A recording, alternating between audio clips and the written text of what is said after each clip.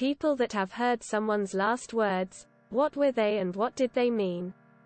Serious. I'll call you to post my bail, *SKRRT*. Friend was intoxicated. I hid his keys for a couple hours and begged him not to drive. He searched my house, unrelenting until he finally had his keys, saying he was fine. He died on the freeway shortly after. His last words tell me he knew he wasn't fine, but I would have had to kidnap him to stop him. Ow, that fucking hurts. Last thing my dad said. I'm going to be with my friends in heaven. Don't forget to share, like and subscribe for more content.